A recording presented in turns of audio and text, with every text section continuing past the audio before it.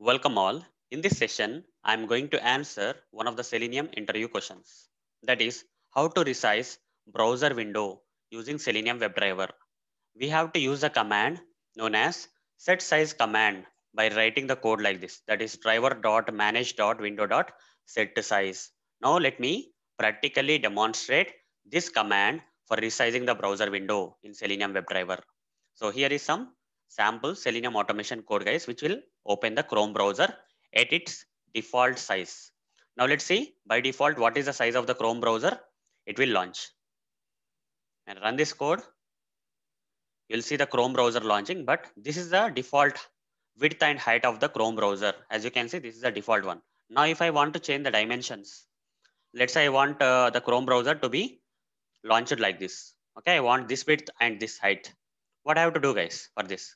For that, I have to write the statement, that is driver dot manage dot window dot which command guys we have to use? Set to size command. And here inside this set size command, we have to provide the dimension of the browser window that you want to open at that particular size. So for that, we need to create an object for the dimension class. Dimension d is equal to new dimension like this, and import this dimension class from Selenium library.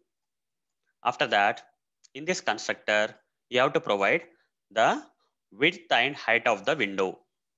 See, in this dimension, you have to provide width and height. What is the width? Let's say I want the width of the browser to be browser to be opened at this size, and that is height and width as 500 as width and 900 as height, let's say. Okay, and I need to pass this dimension object inside this set size command. Okay, we need to pass this dimension into the set size command. Now let's run this code guys. You will see that this time the Chrome browser will open at this width and at this height, that is 500 width and 900 height guys. Let's run this code. You see the Chrome browser got resized to 500 width and 900 height. So hope guys you got the answer for this Selenium interview question. So that's it guys. Thank you. Bye.